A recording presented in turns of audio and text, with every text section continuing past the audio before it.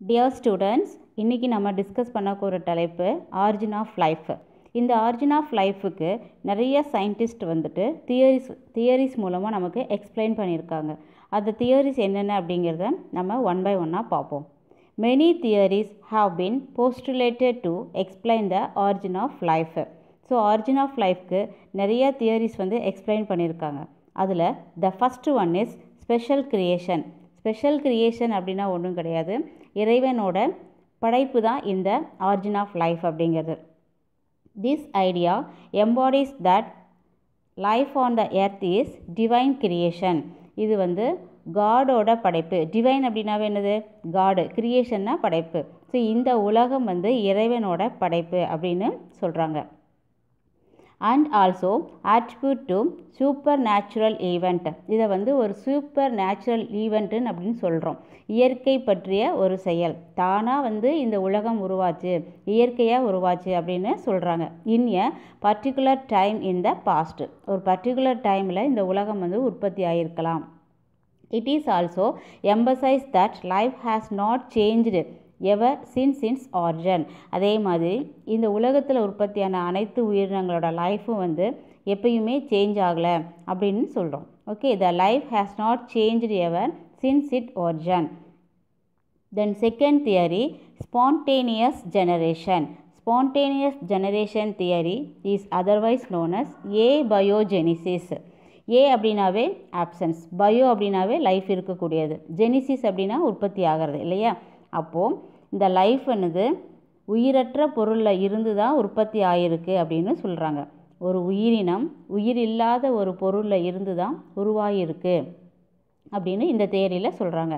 According to this theory, life originated spontaneously from lifeless matter. So life வந்து எதுலேருந்து originate ஆகிருக்கு?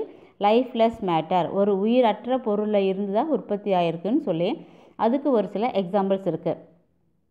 It was believed that fishes originated from mud, frog from the moist soil, insect from decaying matter. So எங்கேருந்தெல்லாம் உயிரினங்கள் உற்பத்தி ஆகிருக்கலாம் அப்படின்னு சொல்கிறாங்கன்னா, the first வந்து fishes வந்து originated from மட், ஒரு சேருலேருந்து ஃபிஷ் உருவாகியிருக்கலாம். அதே மாதிரி ஃப்ராக் மாய்ஸ்ட் சாயில், ஈரமான மண்ணிலேருந்து உற்பத்தி ஆகிருக்கலாம். தென் இன்செக்ட் அப்படின்னாவே என்னது? பூச்சி இனங்கள் இல்லையா. இது வந்துட்டு ஒரு டீகேயிங் மேட்டர், அழுகின பொருட்களில் இருந்து இந்த இன்செக்ட் உற்பத்தி ஆகிருக்கலாம் அப்படின்னு சொல்கிறாங்க. பட் இது வந்து கரெக்டான ஒரு ரீசனாக இருக்க முடியாது. நம்ம என்ன எடுத்துக்கலாம், இப்போ நம்ம வீட்டிலேயே ஒரு பூந்தொட்டி இருக்குது இல்லையா. அந்த பூந்தொட்டியில் பார்த்திங்கனாக்கா எப்பயுமே அதில் மண் இருந்துக்கிட்டே இருக்கும். ஒரு மண் நம்ம போட்டு தான் வச்சுருப்போம். அப்போ அந்த மண்ணிலேருந்து பார்த்திங்கன்னா ஃபிஷ் வருதா? இல்லை இல்லையா. அதே மாதிரி மாய்ஸ்ட் சாயில் அப்படிங்கிறது நம்ம வீட்டுங்களிலே கூட காலி இடங்களில் அந்த மாதிரி இருக்கும், ஈரமான மண்ணுங்கள்லாம் இருக்கும். அதுலேருந்து ஃப்ராக் உற்பத்தி ஆகுதா? இல்லை இல்லையா. ஸோ இதை வந்து ஒரு உண்மையான ஒரு தியரி அப்படிங்கிறத நம்மளால் நம்ப முடியாது. தென் தேர்டு வந்துட்டு பயோஜெனிசிஸ். பயோ அப்படின்னாவே உயிரினங்கள் இல்லையா, ஜெனிசிஸ் உற்பத்தி ஆகிறது. ஒரு சில சயின்டிஸ்ட் என்ன சொன்னார், லூயிஸ் பாஸ்டர் என்ன சொன்னாருன்னா, ஒரு உயிரினம் இன்னொரு உயிரினத்தில் இருந்து மட்டும்தான் உற்பத்தி ஆகிருக்க முடியும் அப்படின்னு சொல்கிறாரு. It was speculated by Louis Pasteur in 1862. Life originated from pre-existing life. So ஒரு உயிரினம் ஏற்கனவே இருந்த ஒரு உயிரினத்தில் இருந்து மட்டும்தான் உற்பத்தி ஆகிருக்க முடியும். ப்ரீ எக்ஸிஸ்டிங் அப்படின்னா ஏற்கனவே இருக்கக்கூடிய ஒரு உயிரினம், அதில் இருந்து தான் உயிரினங்கள் உற்பத்தி ஆகிருக்கும். So life originated from pre existing life. இதுக்கு அவர் ஒரு எக்ஸ்பிரிமெண்ட்டும் பண்ணி நமக்கு ப்ரூவ் பண்ணார். He ஷோவ்டு that pre-sterilized flask kept closed airtight with killed yeast did not give rise to any life form, while in another flask kept open to the air living organism arose from killed yeast. இவர் என்ன பண்ணியிருக்காரு அப்படின்னா, ஒரு pre ஸ்டெரலைஸ்டு flask வந்து 2 எடுத்துக்கிறாரு. அதில் ஈஸ்ட்டை வந்து kill பண்ணி 2 ஃப்ளாஸ்க்லேயும் போட்டுக்கிட்டு ஒரு ஃப்ளாஸ்க் என்ன பண்ணிட்டாரு, ஏர் உள்ளே போகாத மாதிரி டைட்டாக அந்த கண்டெய்னரை மூடிட்டார். இன்னொன்றில் ஏர் வந்துட்டு இருக்கிற மாதிரி உள்ளே போகிற மாதிரி கொஞ்சம் லூஸாக அந்த கண்டெய்னரை அந்த ஃப்ளாஸ்கை வந்து மூடி வச்சுருக்கார். இதில் ஃபஸ்ட்டு இருந்தது பார்த்தீங்களா, ஏர் டைட்டு கண்டெய்னர், அதில் வந்துட்டு எந்த ஒரு லைஃப்பும் எந்த ஒரு உயிரினமும் உற்பத்தி ஆகலை. ஆனால் செகண்டாக இன்னொரு ஏர்டைட் கண்டெய்னரில் ஏர் வந்து உள்ளே போகிற மாதிரி அலோவ் பண்ணியிருந்தார் இல்லையா, அதில் வந்து பார்த்திங்கன்னா புதுசாக உயிரினங்கள் உற்பத்தி ஆகியிருந்தது. ஏன்னா உள்ளே போன அந்த ஏரில் மேபி மைக்ரோ ஆர்கானிசம் வந்து இருந்திருக்கலாம். ஸோ அந்த மைக்ரோ ஆர்கானிசம் மூலமாக உயிரினங்கள் உற்பத்தி ஆகியிருக்கலாம். ஸோ இவர் சொன்னது கொஞ்சம் நம்பும்படியாக இருந்தது. ஸோ உயிரினங்கள் life originated from pre existing life, ஏற்கனவே ஒரு உயிருள்ள பொருளில் இருந்து தான் உயிரினம் உருவாகி இருக்கும் அப்படின்னு லூயிஸ் பாஸ்டியர் 1862 ஒரு எக்ஸ்பிரிமெண்ட் மூலமாக நமக்கு எக்ஸ்பிளைன் பண்ணார். The next one is extra terrestrial R cosmic organ. Cosmic அப்படின்னாவே என்னது, யூனிவர்ஸ், பேரண்டம் இல்லையா. ஒரு சில சயின்டிஸ்ட் என்ன சொன்னாங்க அப்படின்னா, உயிரினங்கள் பேரண்டத்தில் இருந்து உற்பத்தி ஆகியிருக்கும், வான்வெளியில் இருந்து உயிரினங்கள் உற்பத்தி ஆகி அது பூமிக்கு வந்திருக்கலாம் அப்படின்னு சொல்கிறாங்க. So fourth தேரியோட name extra terrestrial R cosmic organ. Some scientists still believed that life came from outer space. So outer space என்வாயன்மெண்ட்டில் இருந்து தான் வந்திருக்கணும் உயிரினங்கள் அப்படின்னு சொல்கிறோம். This states that units of life called spores. So உற்பத்தியான அந்த உயிரினத்தோட நேமு ஸ்போர்ஸ் அப்படின்றோம். இந்த ஸ்போர்ஸோட இன்னொரு நேமு panspermia. இது 1 மார்க்கில் கேட்கலாம். What is the another name of spores? Panspermia were transferred to different planets including earth. So வெளியில் அண்டத்தில் இருந்து ஸ்போர்ஸ் வந்துட்டு எல்லா பிளானெட்டுக்கும் போய் சேர்ந்துருக்கும். அந்த மாதிரி போன அந்த ஸ்போர்ஸ் தான் எர்த்துக்கும் வந்து ரீச் ஆகி அந்த ஸ்போர்ஸ்லேருந்து உயிரினங்கள் உற்பத்தி ஆகியிருக்கலாம் அப்படின்னு சொல்கிறோம். This is still an idea of some astronomers.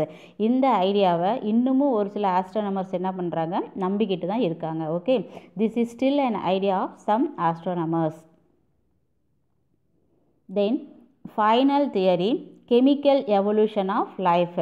So life வந்துட்டு ஒரு கெமிக்கலில் இருந்து மட்டும்தான் ஆரிஜினேட் ஆகியிருக்க முடியும் அப்படின்னு சம் சயின்டிஸ்ட் வந்து எக்ஸ்பிளைன் பண்ணாங்க.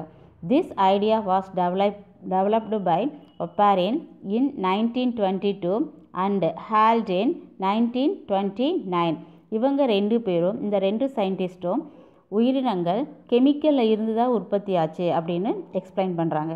தே proposed that will be conditions prevailed on earth, life arose by the series of sequential chemical reaction. So தொடர்ச்சியான ஒரு வேதி வினைகள் மூலமாக தான். ஸோ சீரியஸ் அப்படின்னாவே என்ன, கண்டினியூ இல்லையா, கண்டினியூவாக நடந்த ஒரு கெமிக்கல் ரியாக்ஷன் மூலமாக தான், தொடர்ச்சியான ஒரு வேதி வினைகள் மூலமாக தான் உயிரினங்கள் உற்பத்தி ஆகியிருக்க முடியும் அப்படின்னு இந்த ஒப்பாரின் அண்டு ஹால்டேன் இவங்க 2 பேரும் எக்ஸ்பிளைன் பண்ணியிருக்காங்க.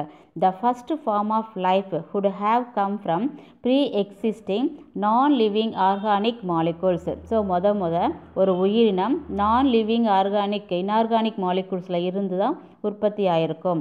Which caves right to formation of divorce organic molecules. இந்த இன்ஆர்கானிக் மாலிகூல்ஸ் ஆர்கானிக் மாலிகூல்ஸாக கன்வெர்ட் ஆகிருக்கும்.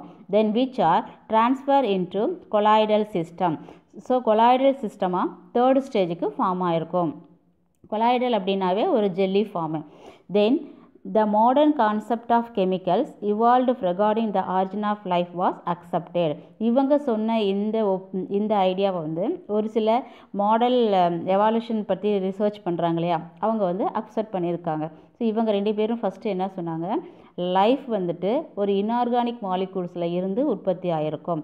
இன்ஆர்கானிக் மாலிகூல்ஸ் அப்படிங்கிறது என்னது, கார்பன் இல்லாத ஒரு பொருள் சரியா. இந்த இன்ஆர்கானிக் மாலிகூல்ஸ் என்னவா கன்வெர்ட் ஆகிருக்கும், டைவர்ஸ் ஆகிருக்கும். It divorce to organic molecules. Carbon containing இருக்கக்கூடிய ஒரு பொருளாக மாறியிருக்கும். இந்த கார்பன் மாலிகூல்ஸ் தான் பின்னாடி கொலாய்டல் சிஸ்டமாக மாறியிருக்கும். ஸோ கொலாய்டல் சிஸ்டம் அப்படின்னாவே என்னது, ஜெல்லி லைக் ஸ்ட்ரக்சர் மாதிரி மாறியிருக்கும்.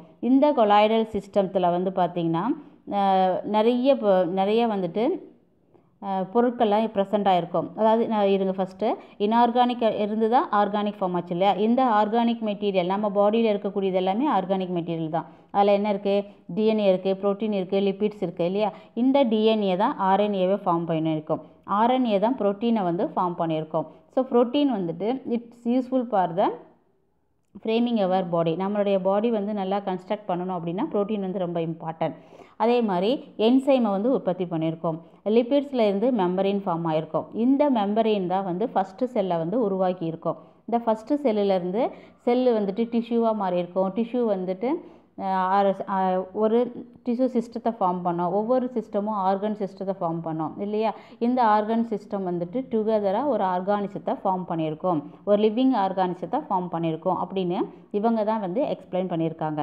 ஸோ ஃபஸ்ட்டு இதில் ஒரு 4 பாயிண்ட் ஞாபகம் வச்சுக்கணும். உயிரினங்கள் வந்துட்டு இன்ஆர்கானிக் மாலிகூல்ஸில் இருந்து ஆர்கானிக் மாலிகூல்ஸாக கன்வெர்ட் ஆகி, ஆர்கானிக் மாலிகூல்ஸ் கொலாய்டல் சிஸ்டமாக கன்வெர்ட் ஆகி, இந்த கொலாய்டல் சிஸ்டத்தில் தான் லிவிங் ஆர்கானிசம் உற்பத்தி ஆகிருக்கும் அப்படின்னு சொல்கிறாங்க. ஸோ இவ்வளோ நேரம் நம்ம 5 டைப்ஸ் ஆஃப் தியரி வந்து பார்த்தோம். ஒன்று வந்து ஸ்பெஷல் கிரியேஷன், செகண்ட் வந்து ஏபயோஜெனிசிஸ், third biogenesis, fourth cosmic organ, fifth one chemical evolution of life. இந்த வீடியோ உங்களுக்கு கிளியராக புரிஞ்சிருக்குன்னு நம்புகிறேன். தேங்க்ஸ் ஃபார் வாட்சிங். Kindly like, share and subscribe to your friends. Thank you. Have a fabulous day.